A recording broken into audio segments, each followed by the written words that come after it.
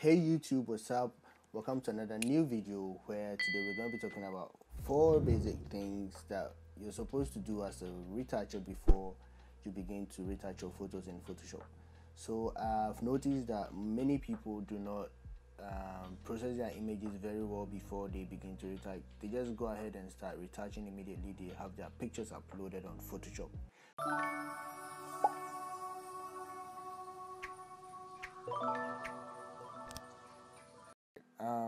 This image I'm going to be working on today. It's an image of my very beautiful model Stephanie. I'm going to leave the link to her Instagram handle in the description below, so you guys can go and support her after watching this video. So now, the first thing to do before you begin to retouch should always be color correction. Try as much as possible to get your image looking as natural as possible before you begin to retouch. Now let's take this image for example. It looks a bit too warm, which is not very natural. So what I'm going to do is I'll just go to camera raw and I'll make a little adjustment to get the skin looking natural. So I'll just go to my filter, then I'll go to camera raw. Now in camera raw, all what I have to do is just play around with my color temperature. I don't really have to do much. The aim is to reduce the warmth in the picture, so I just move my slide to the left a bit until the warmth is reduced. Now I think this is okay. At this point I'll just leave it and then I'll press OK. And here we have it. Now I've reduced the warmth in the picture. This looks way better than before. So yeah, this is the first thing I normally do. I try to play around to make the image look very natural before I begin to retouch. Now the next thing to do after color correcting your image should be cropping. Now you don't want to show every part of your image to your audience, and also depending on the platform you're going to post your image to. For example, if you're posting your image to Instagram, they have specific frames that they allow to be posted on their platform. So you would have to crop your image according to those frames, and also crop your images such that you don't show every part of your image to your audience. So to crop your image, just go to your cropping tool. Then you've got options to pick from. You've got the 1:1, you've got the 4:5, and you've got other ones you can pick from. So for example, if you're posting on Instagram and you want the portrait mode, you could choose the 4:5 or you could choose the 1:1. Mostly I use 4:5 because I just prefer 4:5 because I'm a portrait photographer, and yeah, it best suits the kind of images I use. So I normally use 4:5. So if I select 4:5, then I'll just reposition my image just like this.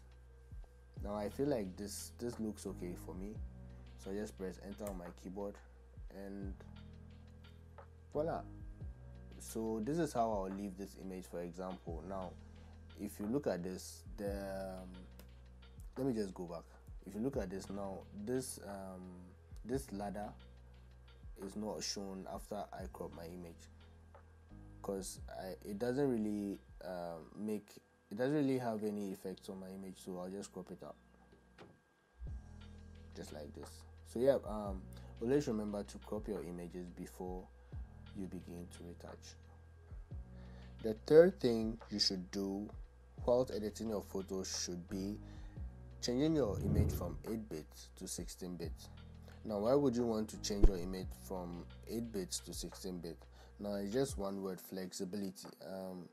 When you're editing an image in Photoshop, if you continue making edits, you're going to run into problems.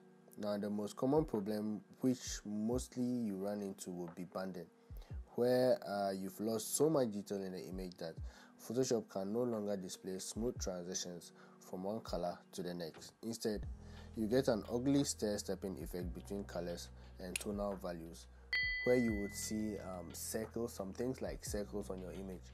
So to prevent that, it's better you always change your image from 8-bit to 16-bit. It's a bit complicated, so if you really want to know much about it, just you could search on the internet to find out what banding is and how 8-bit and 16-bit help to resolve that. So yeah, always try as much as possible to change your image from 8-bit to 16-bit. The fourth and final thing you should always try to do is blemish removal. Now try to remove as many blemishes as you can, not necessarily everything, but those that you possibly can. Now remove these blemishes before you run your frequency separation. So for example, I'll just zoom in this image. There are so many ways of removing blemishes. You can use the healing brush tool, you can use the patch tool, and you can use the clone stamp tool. So yeah, do these things. First of all, do your color correction, and in color correction it will depend on the type of image you're working on. Then after that, you crop your image.